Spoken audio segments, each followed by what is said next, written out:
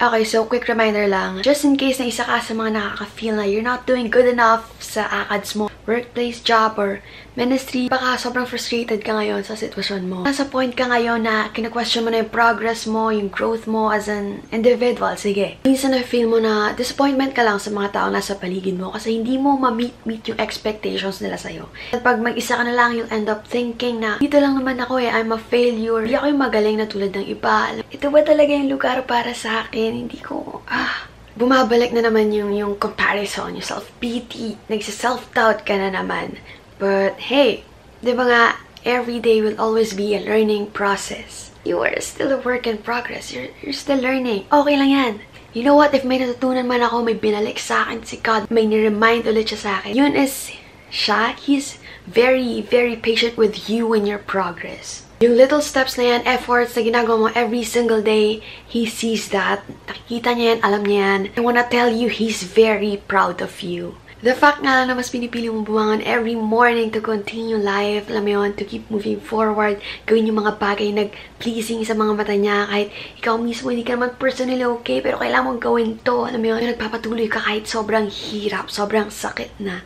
Kung ako, proud ako sa'yo, imagine mo na lang siya, super duper proud niya sa'yo. Always remember na He's very, very patient with you, pero at the same time, be patient din sana sa sarili mo. Okay? Sa sarili natin.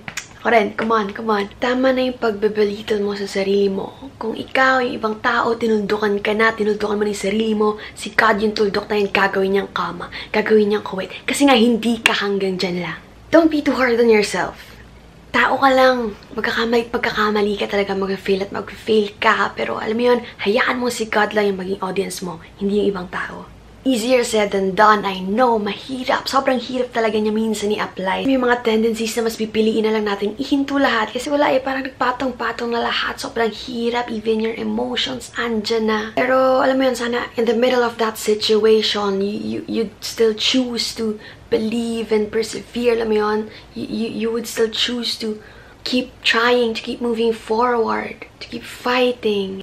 Kahit sobrang hirap, kahit sobrang uncomfortable ka na sa nararanasan mo. Balik ka sa why mo, yung reasons kung bakit mo ba sinimulan yan in the first place, kung bakit mo kailangan pagpatuloy na gawin yan. Balik ka sa who mo, kung sino mismo yung nagbigay ng word na yun, ng promise na yan sa'yo, kung sino mismo yung nagsabi na ma-overcome and malalagpasan mo yan. You are a child of God. Sa mga mata niya, hindi mo kailangan maging the best, hindi mo kailangan maging matalino, hindi mo kailangan maging magaling. Para sa kanya, sobrang victorious ka na, champion ka na, winner ka na. Imagine, wala ka pang ginagawa, pero sobrang mahal ka na niya. Solid. Quick lang siya. So before I end, share ko lang saglit yung two of my favorite songs na pinapakinggan ko na 2 years na, pero till now, grabe pa rin talaga yung impact sa akin. First song is Kingdom Come by Clara, Benin. I don't know if you know her. And the second song, it's an original one by Renee, Dominique. Ang title niya is Seasons. So if you have time after watching this video, listen to it, pakinggan yung pinaka-message, and pag naalala ko, ilalagay ko sa description box below yung link ng Kingdom Come and Seasons.